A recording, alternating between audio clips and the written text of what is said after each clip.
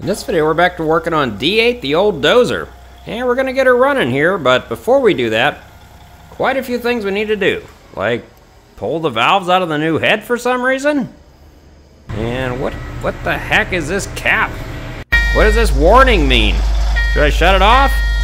So many questions to be answered in this video, especially, what is this?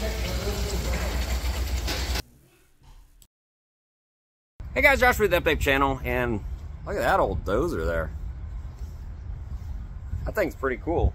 I don't know what the heck's going on with that blade it has, but some sort of zombie apocalypse thing. So we're working on the D8 today, and a few things. So I got a lot of comments of people saying how I should troubleshoot the D8 in the previous video, and I appreciate those. I was told to remove the cylinder head in that situation. I was not told to troubleshoot where the oil was necessarily going, but to look for signs of it inside the engine. That's why we were pulling the cylinder head. Pulled the cylinder head, didn't really see anything internal to the engine. Found there was oil on the valves though, so it has been decided that the head is going to be replaced. That's why we are putting a new head on it. So we're going to be putting that new head on and basically getting it back together, and hopefully that takes care of the problem. Let's get to work. So you can see our friend the D8 there, and this is the old head. You can see I put all the valves back in the head. Did it while you weren't watching. But we've got a big problem, or I should say 12 little problems, and that is the bridges. You see, the new head has what they call bridge dowels, and bridge dowels are for a different style bridge than we have. See these guys? It's basically a really long dowel, like an alignment dowel you'd see in a block. Well, the problem is you cannot remove these dowels, at least we couldn't find a way. And the proper way is from CAT, you have to remove the valves adjacent to the dowel. Then you can remove the dowel. And let me tell you, removing the dowel even with the valves out is very difficult.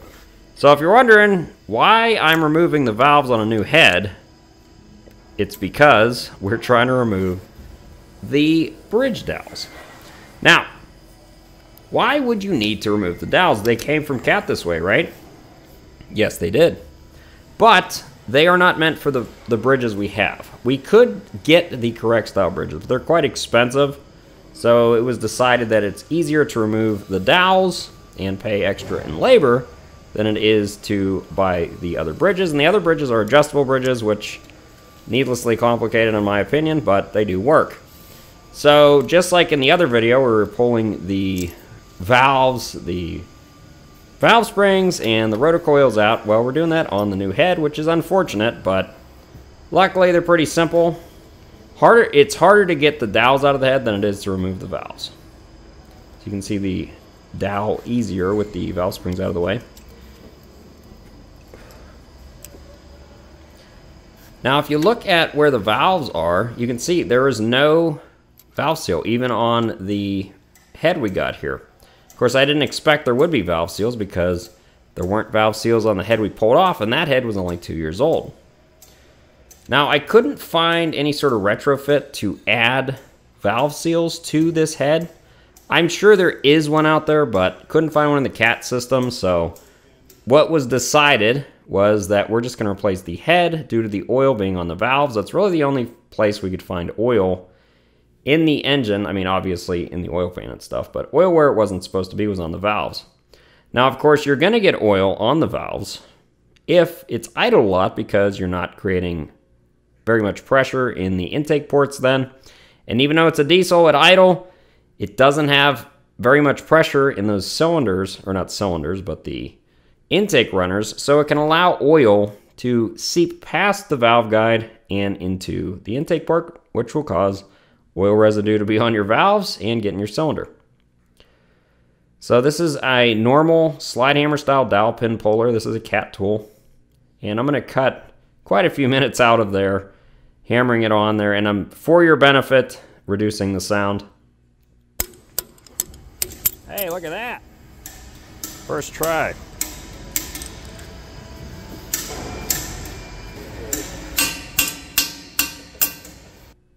So do I think this is going to fix the oil consumption problem?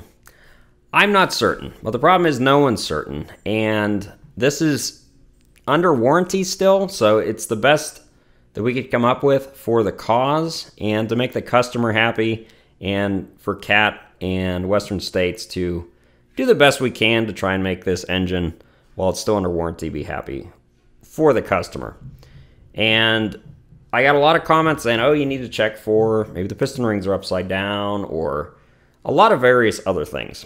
And it was determined that we need to stop here. There's no signs of cylinder damage, so really no reason to go much farther in, especially on a Dozer where getting the oil pan off and stuff is a huge pain in the butt. And you can see I'm using some high vacuum grease. It helps hold the keepers in. It's just an easy trick to do because the keepers will not always stay there if you don't use some sort of retaining compound. Not actual retaining compound, but something to make them stick to there. I've heard people use Vaseline. That'd probably work too, but I like the Cat high vacuum grease. Seems to work really well. Now, I've been working on engines for 17 years. I've never had to pull all the valves and valve springs out of a new head. That's a lot of work and kind of depressing, all the labor that went into that, assuming, considering that head was already fully assembled. So you can see we've placed the head here now, reused the head bolts, torqued everything, except for, if you notice, some of the head bolts are missing. Remember, the reason that would be is because the longer head bolts actually go through the rocker arms like this, or the rocker arm pedestals at least.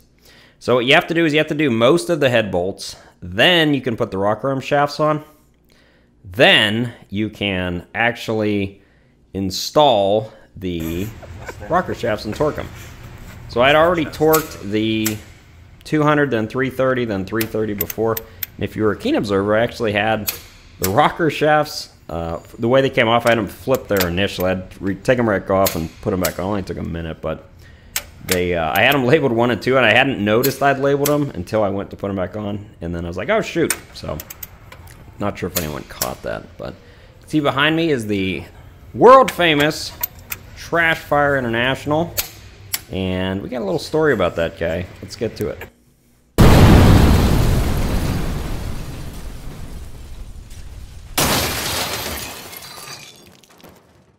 This week's Destruction of the Week, we have a 3406 from Jerry. Thank you, Jerry. #1 Destruction of the Week submitter. And you can see this 3406, unlike the one I'm working on, has an extra inspection hole because looks like some rod bolts came loose.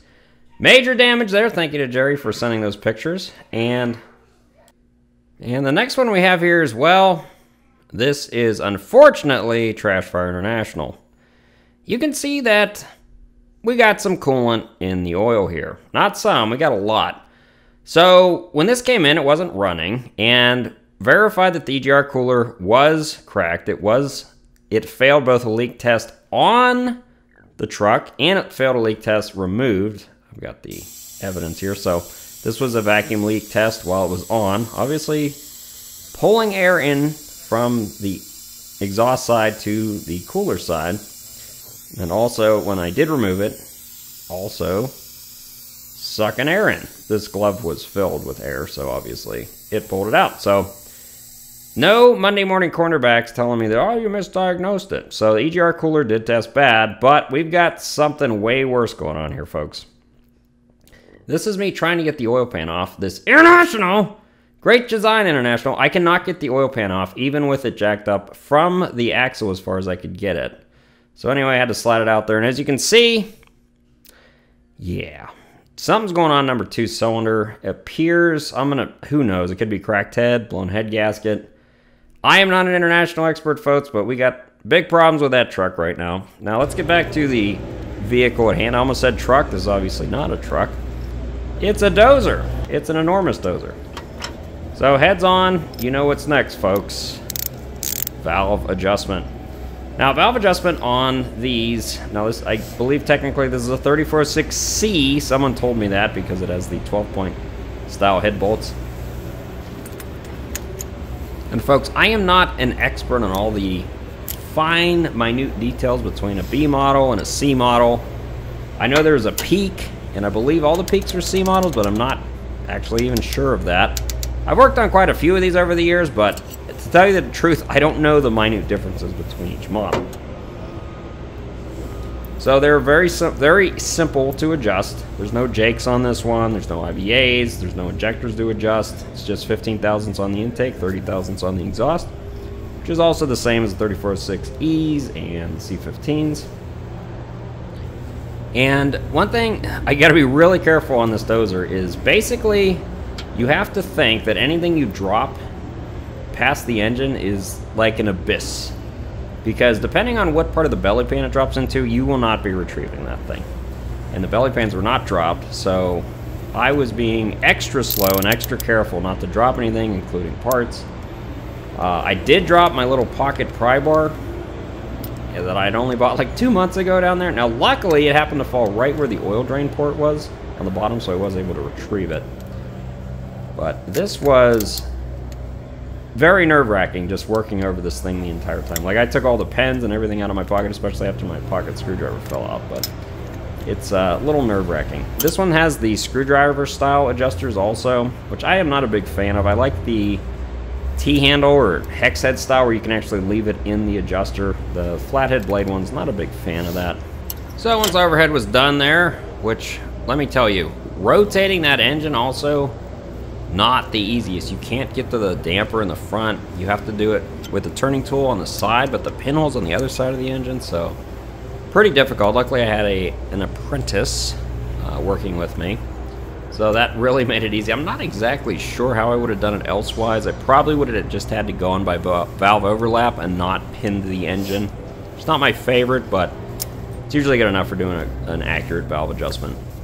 Because you have a few thousandths variance, or not a few thousandths, you have a few degrees variance you can go with, and if your 1 or 6 is in overlap, that pretty much tells you that you're at TDC on that cylinder. So I'm just doing the exhaust on number 1 here.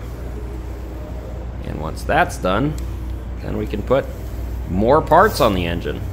Now, this being the first dozer I've ever really worked on, it really gives me a new appreciation for the field guys that do engine work on these. It's so much harder to do almost everything.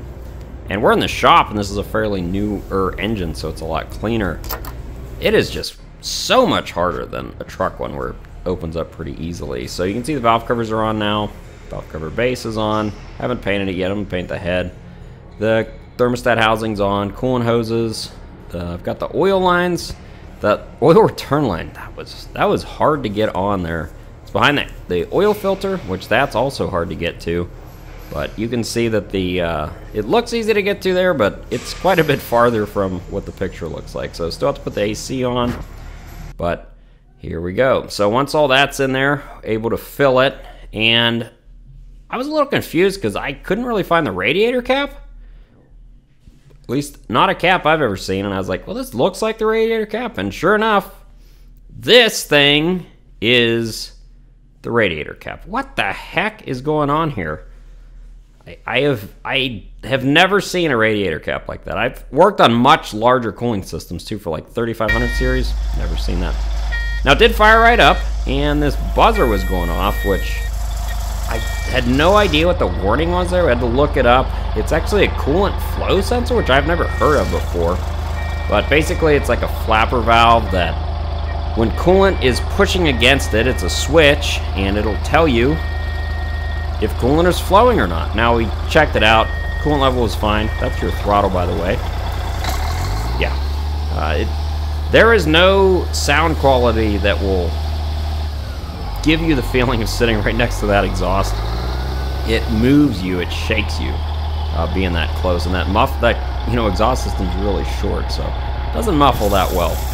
It is a little smoky, but it is an older 3406, so that's not too surprising. It smelled like that before. Can't say if that has anything to do with the oil consumption problem. We'll have to wait and find out. But I want to take a little second to discuss this guy. This here is, we'll just call him the apprentice. And the apprentice, this was actually his last day. He'd been working with me here on this for the last couple days. But he's been working Western States for over a year now. That's actually him, like his first week here. He's been in a few videos. I never mentioned him, but he's just kind of in the background. If you're very familiar with my videos, you'll catch him from time to time. Didn't want me to use his name or show his face, but just want to wish him the best on his future endeavors. I'd like to thank you guys for watching this video. If you have any constructive criticism or feedback, leave it in the comment section. And as always, thanks for watching.